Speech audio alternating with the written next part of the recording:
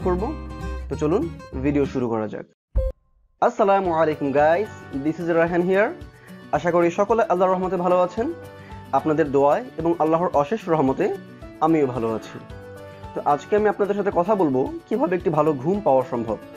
তো বরাবরের মতোই ভিডিওটি যদি আমি ভালোভাবে এক্সপ্লেইন করতে চাই তাহলে ভিডিওটি লম্বা হয়ে তাল গাছের মতো হয়ে যাবে, বাট কিছু করার নেই, আমাকে ভালোভাবে এক্সপ্লেইন করতেই হবে। তো ধৈর্য সহকারে পুরো ভিডিওটি দেখার আমন্ত্রণ জানাচ্ছি। Increase bright light exposure in the day.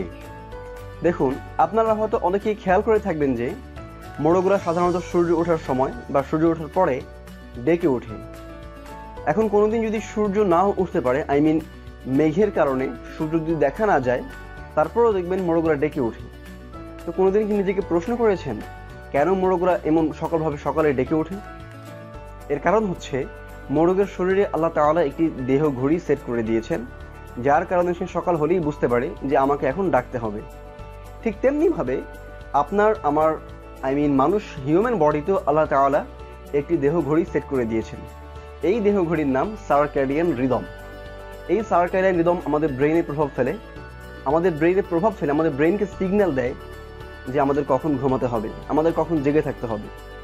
দেখুন, সাধারণত সূর্যের আলো অথবা উজ্জ্বল আলো, দিনের বেলা সাধারণত সূর্যের আলো অথবা উজ্জ্বল আলোর সংস্পর্শ গেলে সার্কাডিয়ান রিদম হেলদি থাকে এবং এই circadian rhythm day time energy বাড়ায় এবং নাইট স্লিপের ডিউরেশন বাড়ায়।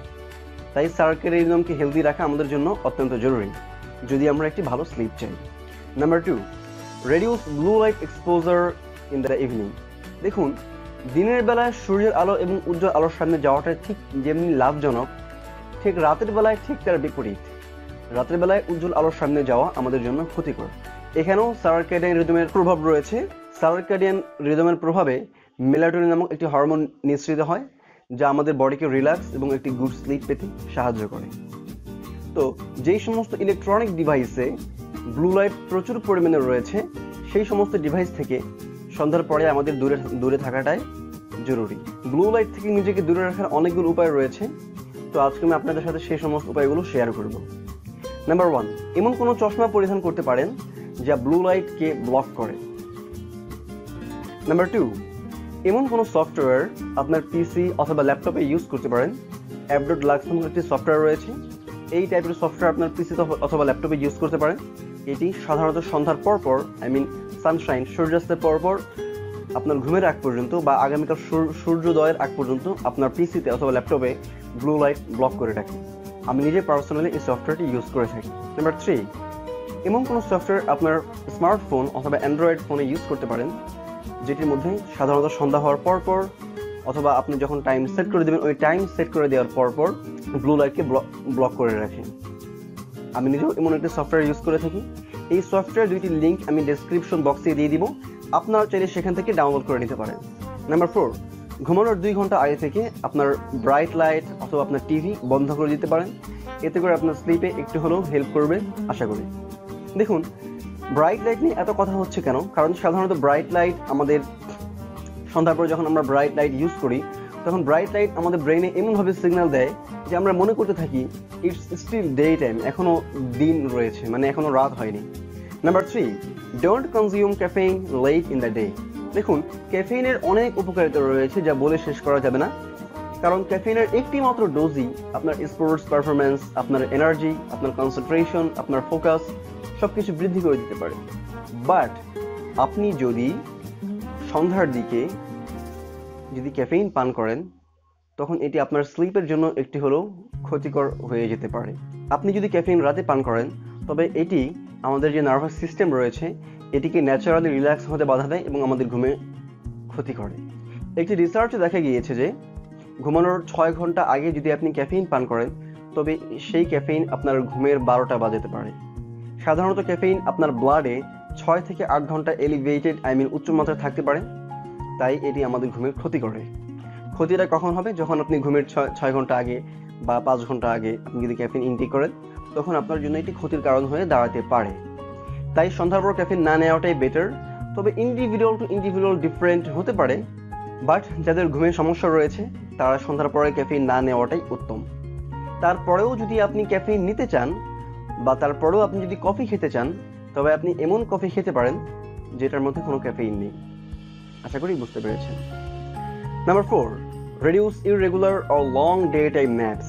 দেখুন, শর্ট পাওয়ার ন্যাপসের অনেক উপকারিতা রয়েছে।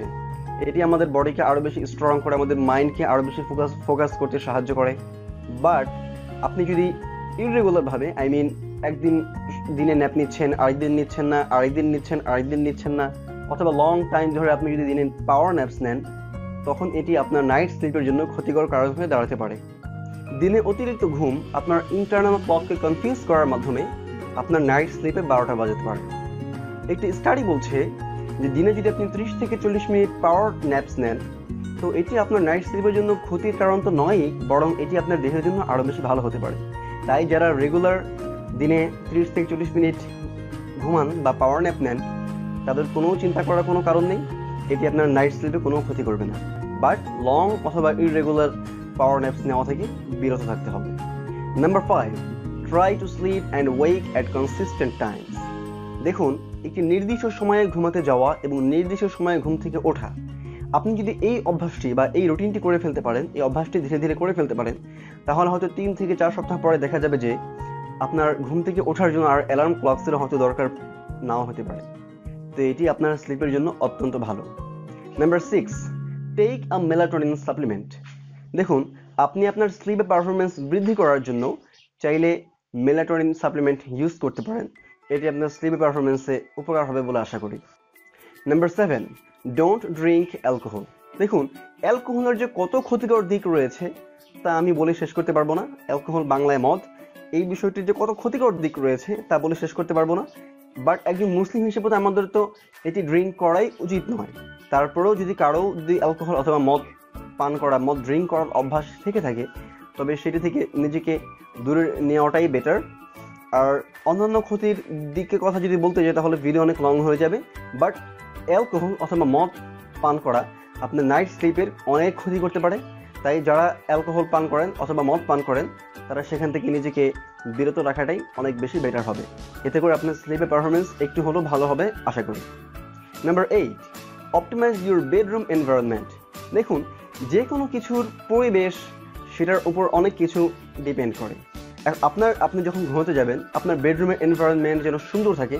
আপনি আপনি নিশ্চিত করুন যে আপনার বেডরুমের এনভায়রনমেন্ট খুব সুন্দর রয়েছে, আপনার মনের সাথে ভালো মিল রয়েছে, পরিবেশটা খুব সুন্দর রয়েছে, বেডরুমের নয়েজ মুক্ত থাকছে, পরিবেশটি খুব শান্ত থাকছে, তাহলে অবশ্যই আপনার স্লিপের পারফরমেন্সটি একটু হলেও বেটার হবে। আপনি একটি ভালো স্লিপ পেতে পারেন আপনার বেডরুমের এনভায়রনমেন্ট যদি সুন্দর থাকে। Number 9, set your bedroom temperature কুল। আপনার বেডরুমের আবহাওয়া, আপনার বেডরুমের তাপমাত্রা ঠান্ডা রাখাটা, ঘুমানোর সময় ঠান্ডা রাখাটা অনেক বেশি জরুরি। দেখুন, যাদের এসি কেনার সামর্থ্য রয়েছে বা এসি বেয়ার করার সামর্থ্য রয়েছে, তারা তো চাইলে এসি ইউজ করতে পারেন। বাট যাদের সামর্থ্য নেই, তারা চাইলে জানালা খুলে রাখতে পারেন বা প্রকৃতির উপর ভরসা রাখতে পারেন। তাহলে জানালা খুলে ঘুমালে হয়তো বা একটু হলেও আপনার রুমটি ঠান্ডা থাকবে, যার কারণে আপনার নাইট স্লিপের পারফরমেন্স একটু হলেও বেটার হবে বলে আশা করি। বা চাইলে প্রচুর পরিমাণে গাছ লাগাতে পারেন, সেই গাছ লাগানোর কারণে আপনার পরিবেশ একটু হলেও ঠান্ডা থাকবে। দেখুন, আমার বাড়িতে এসি নেই, বাট আমার বাড়ির আশেপাশে অনেক গাছপালা রয়েছে, যার কারণে আমার যে রুমটি, আমার যেই বেডরুম, সেটি অলওয়েজ খুব ঠান্ডা থাকে। দ্যাটস ওয়াই আমার নাইট স্লিপে কখনোই, আমি মনে করি আমার কখনোই কোনো সমস্যা হয়নি। Number 10, don't it late in the evening. দেখুন, লেট নাইট ইটিং শুধুমাত্র যে আপনার ঘুমেরই ক্ষতি করে বিষয়টি ঠিক তা নয়, বরং আপনার HGH এবং মেলাটোনিনের ন্যাচারাল রিলিজেও সে প্রভাব ফেলে। একটি স্টাডি বলছে যে আপনি ঘুমের 4 ঘন্টাকে যদি আপনি হাই কার্ব মিল নেন, তবে সেটি আপনার ঘুমের স্লিপের কোয়ালিটি বৃদ্ধি করে।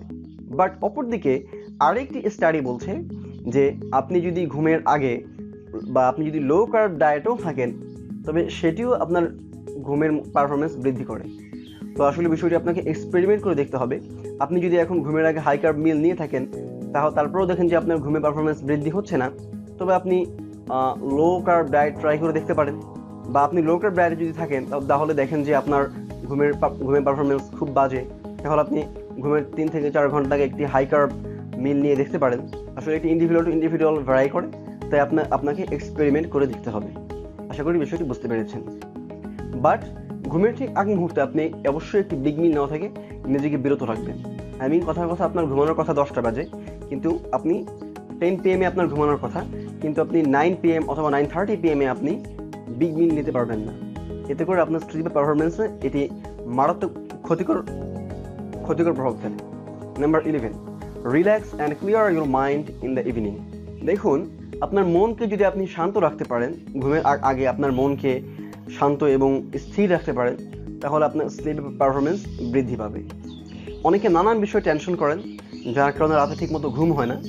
বাট আপনি যদি একটি ভালো স্লিপ পেতে চান, তাহলে আপনাকে অবশ্যই টেনশন ফ্রি থাকতে হবে। তাহলে আপনি দেখতে পারবেন যে আপনার ঘুমের পারফরমেন্স বৃদ্ধি পাচ্ছে। Number 12, take a relaxing bath or shower. দেখুন, অনেকে হয়তো খেয়াল করে থাকবেন যে রাতে ঘুমের আগে যদি কেউ গোসল করে থাকেন, তবে দেখবেন সেদিন আপনার ঘুমটি খুব ভালো হয়েছে।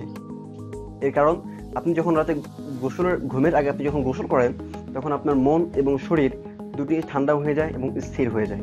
তাই যাদের ঘুমের পারফরমেন্স খুব খারাপ বা ঘুমে খুব ঠিকমতো ঘুমাতে পারছেন না, তারা এটি ট্রাই করে দেখতে পারেন। ঘুমের আগে গোসল করে নিতে পারেন অথবা হাত মুখ ধুয়ে ঠান্ডা হয়ে দেখতে পারেন। আশা করি এতে আপনার স্লিপের পারফরমেন্স একটু হলেও বৃদ্ধি পাবে। নাম্বার 13, রুল আউট আ স্লিপ ডিসঅর্ডার। দেখুন, এতক্ষণ আমি যে বিষয়গুলো বললাম, এত কিছু করার পরও, সবকিছু ঠিকঠাক মতো করার পরও আপনি যদি দেখেন যে আপনার স্লিপের পারফরমেন্স ঠিকমতো হচ্ছে না, তবে মেবি আপনার অন্য কোনো রোগের কারণে এমনটি হচ্ছে। সেক্ষেত্রে অবশ্যই আপনাকে একজন ভালো ডক্টরের শরণাপন্ন হতে হবে। Number 14, get a comfortable bed. দেখুন, একটি ভালো বিছানা, ভালো চাদর, ভালো বালিশ আপনার স্লিপের পারফরমেন্সে মারাত্মক প্রভাব ফেলে। আপনি যদি এগুলো আপনার জন্য কমফোর্টেবল করে নিতে পারেন, তাহলে আপনার স্লিপের পারফরমেন্সে ভালো উন্নতি হবে বলে আশা করি। Number 15, exercise regularly but not late in the evening. দেখুন, এক্সারসাইজের যে কত উপকারী দিক রয়েছে তা বলার অপেক্ষা রাখে না। যে এক্সারসাইজ রেগুলার করাটা আমাদের জন্য অনেক উপকার, কিন্তু আপনি যদি লেট নাইট ট্রেনিং করে থাকেন, I mean 7 PM or 8 PM or 9 PM to 10 PM আপনি যদি ট্রেনিং করে থাকেন, হয়তো অনেকেই খেয়াল করে থাকবেন যে লেট নাইট ট্রেনিং করলে স্লিপে আপনাদের ঘুমিয়ে যেতে অনেক সময় লেগে যায়। ফর মি পার্সোনালি, আমি যদি লেট নাইট ট্রেনিং করি, তাহলে আমার স্লিপে ওই দিন আমার স্লিপে যেতে অনেক সময় লাগে। কিন্তু আমি নর্মালি মর্নিং ট্রেনিং করি। মর্নিং ট্রেনিং করার কারণে আমি মনে করি আমার নাইট স্লিপ খুব ভালো। বাট এটি ইন্ডিভিজুয়াল টু ইন্ডিভিজুয়াল ডিফারেন্ট হতে পারে। আমার জন্য যেটা সুইটেবল সেটা আপনার জন্য সুইটেবল নাও হতে পারে। আপনি লেট নাইট ট্রেনিং করেও আপনার নাইট স্লিপ ভালো হতে পারে। এটি আসলে ইন্ডিভিজুয়াল টু ইন্ডিভিজুয়াল ভ্যারি করে। আপনি এক্সপেরিমেন্ট করে দেখতে পারেন যে কোনটি আপনার জন্য সুইটেবল, মর্নিং ট্রেনিং আর লেট নাইট ট্রেনিং। সো আশা করি বুঝতে পেরেছেন। Number 16, don't drink any liquids before bed. দেখুন, অনেকে হয়তো ডাক্তারের কাছ থেকে শুনে থাকবেন যে সন্ধ্যার পরে কোনো ভারী খাবার খেতে না, বা সন্ধ্যার পরে কোনো বেশি পানি খেতে নেই। তো তেমনিভাবে আপনি যদি সন্ধ্যার পরে খুব বেশি পানি পান করে থাকেন বা কোনো তরল জাতীয় পদার্থ বেশি পান করে থাকেন, তবে এটি আপনার স্লিপের পারফরমেন্স রিডিউস করে। তাই যদি আপনার সন্ধ্যার পরে আপনার বেশি পানি পান করা বা বেশি তরল পদার্থ বডিতে ইনটেক করার অভ্যাস থেকে থাকে, তবে সেখান থেকে আপনার ফিরে আসাটাই জরুরি। তো ঘুমের আগে লিকুইড অ্যাভয়েড করার মাধ্যমে আপনার স্লিপের পারফরমেন্স একটু হলেও বৃদ্ধি পাবে বলে আশা করি। তো গাইস, ওভারঅল আমাদের দৈনিক যারা বডি বিল্ডিং অথবা ওয়েট ট্রেনিংয়ের সাথে যুক্ত রয়েছেন, তাদের দৈনিক কমপক্ষে 8 থেকে 10 ঘন্টা ঘুমানো উচিত। আর যারা ওয়েট ট্রেনিং করেন না, নর্মাল লাইফস্টাইল মেনটেন করেন, তাদের জন্য দিন 6 থেকে 8 ঘন্টা বা 7 থেকে 8 ঘন্টা ঘুমানো উচিত। একটি সুস্থ শরীর, সুস্থ দেহ যদি আমরা পেতে চাই, তাহলে আমাদের 7 থেকে 8 ঘন্টা ঘুমানো উচিত। তো গাইস, এই ছিল স্লিপ নিয়ে সব কিছু। তো আপনাদের যদি এই নিয়ে কোনো প্রশ্ন থেকে থাকে, তাহলে কমেন্ট বক্সে আপনার মতামত ফেলতে পারেন, বা ভিডিওটি কেমন লাগলো তা কমেন্ট করে জানাতে ভুলবেন না। তা আপনার কোনো আপনজন যদি ঘুমের সমস্যা থেকে থাকে, তাহলে তার সাথে ভিডিওটি শেয়ার করে ফেলুন। তো গাইস, দেখা হবে পরবর্তী ভিডিওতে নতুন কোনো টপিক নিয়ে। This is R Raihan. I love you all. Till then, Allah Hafiz.